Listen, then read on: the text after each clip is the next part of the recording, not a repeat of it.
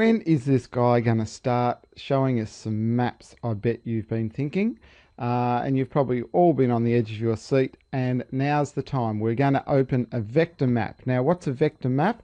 I explained that in one of the posts that I have sent you, but if you have forgotten that, what we're talking about is we're talking about points, lines, and polygons. We're talking about things like power poles and rubbish bins for points.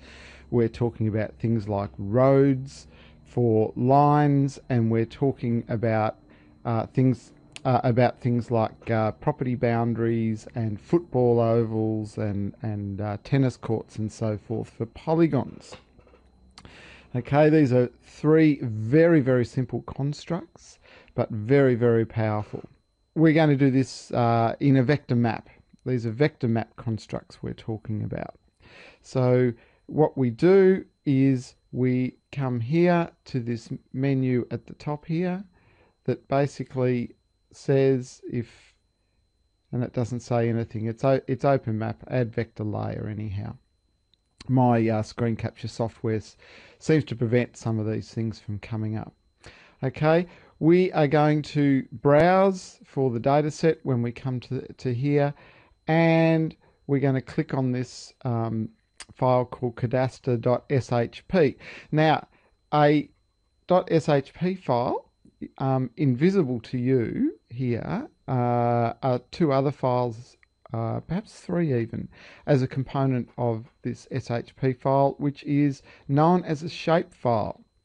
And these shapefiles have a database component, and they have a mapping component, they have a projection component often, and I'm not sure what the last file's for. It's probably, in fact, it'll be just to join the mapping component and the database component together. Now, we're talking about Esri shapefiles. These are a very, very simple constructor file, and we're going to be working with shapefiles throughout the rest of this short tutorial. They are, being Esri shapefiles, they're an industry standard. Anyhow, they're very, very simple. They don't hold information like the line colors. They're non-topological.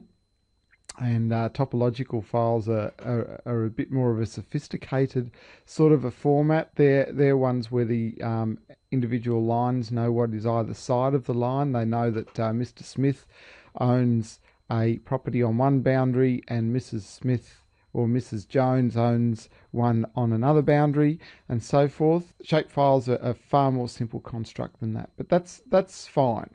It doesn't matter for the sort of work we're doing. We're just showing you very simply how to work in a geographical information system. Now, just a reminder, we're looking in that directory or that folder that you extracted from that file that you downloaded. So you should have Learn Practical GIS, QGIS for newbies. Now, I've left that on my desktop. You may have put that somewhere else on your computer, but you need to find it, or if you can't find it, just download the file again and re-extract it to somewhere where you know.